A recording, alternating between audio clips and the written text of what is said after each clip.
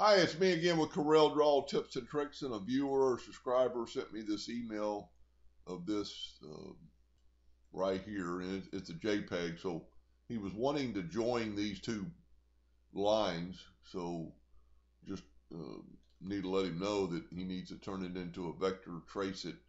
But I'm not going to make a video about tracing because there's plenty of videos about tracing. But he wanted to join these two lines and have it just intersect with this, is what I'm understanding. So the best way I know how to do it would be to just take your item and left click and right click. So I'm left click no fill and right click outline, and I use hairlines. And then just take your shape tool, and you can do it a number of ways, but just move it with the mouse, trying to watch your line on the left to make sure you're not getting off too far. And then try to get, see, I moved that one. But if you wanted them joined, you're going to have to do something in the middle. So they're going to be a little bit off the shape, but that didn't look half bad.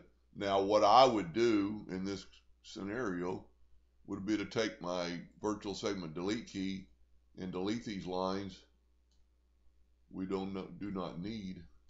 Matter of fact, you could delete that line and that line, and then take your smart fill tool, and also you would make sure you didn't have a leak. And now those two lines are joined.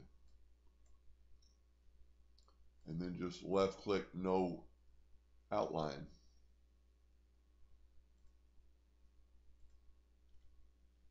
Well, when I was using the smart fill tool, I was putting an outline there. No, I wasn't.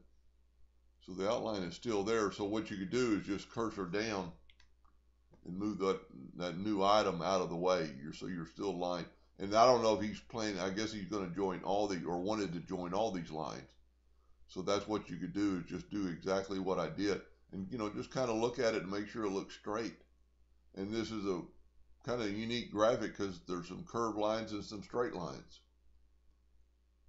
But anyway, I hope that helped him a little bit, and thank you for watching.